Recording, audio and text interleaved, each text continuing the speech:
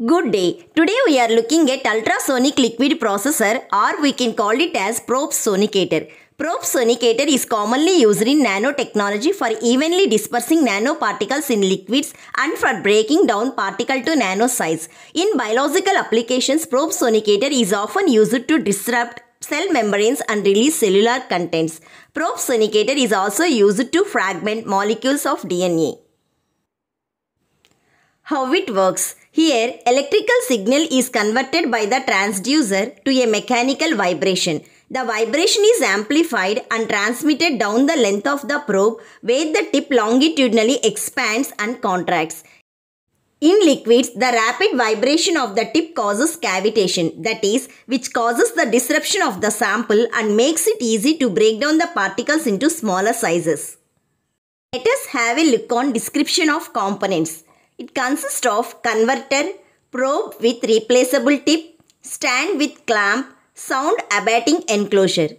It is power supply and front panel consists of LCD display, 0 to 9 numerical keys, clear key, enter key, start stop key, timer key, pulsar key, amplitude key, power on key, power off key, increase or decrease the amplitude in small increments keys. Rear panel consists of cooling fan, power cord connector, converter cable connector. How to operate? Press the on key button.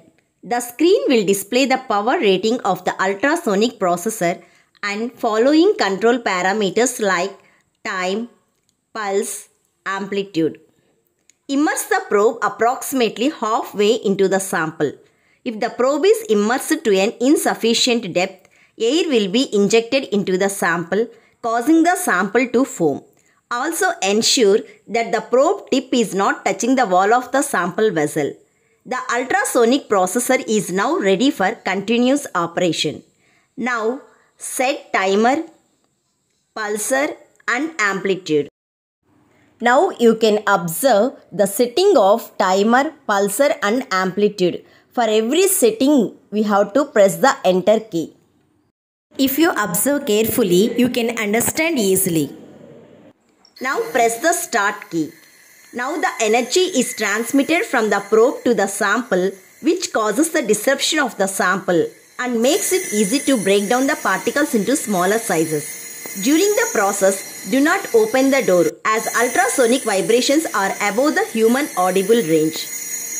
After completing the experiment, switch off the instrument. These are the probe tips available in diameter.